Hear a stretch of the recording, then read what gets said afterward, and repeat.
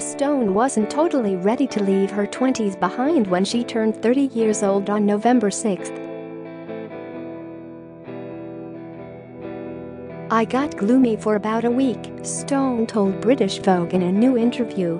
"But realized the most interesting part about becoming an adult is most things become bittersweet. I'm still finding my voice." But despite getting older, the award-winning actress reveals she's learned plenty of important things along the way.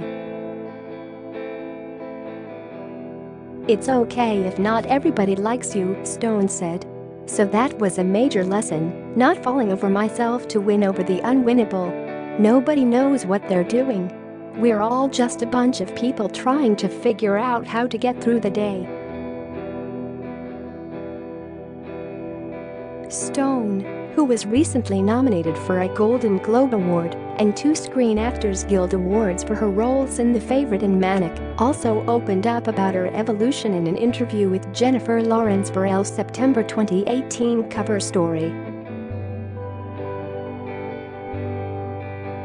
"My 20s were a really interesting time, and there's been a lot that has happened in these past 10 years, both positive and not as positive," she said. "It's weird how much turning 30 crystallizes your life. Instead of just living the dreams that I had in my youth and getting to do the job that I love to do and making friends and going through all of that, it's like, now what do I actively want as an adult?" "The biggest change in Stone's life," she said, "is her mindset in regards to starting a family.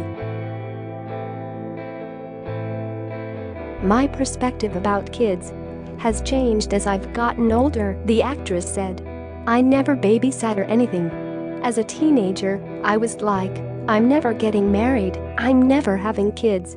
And then I got older and I was like, I really want to get married, I really want to have kids.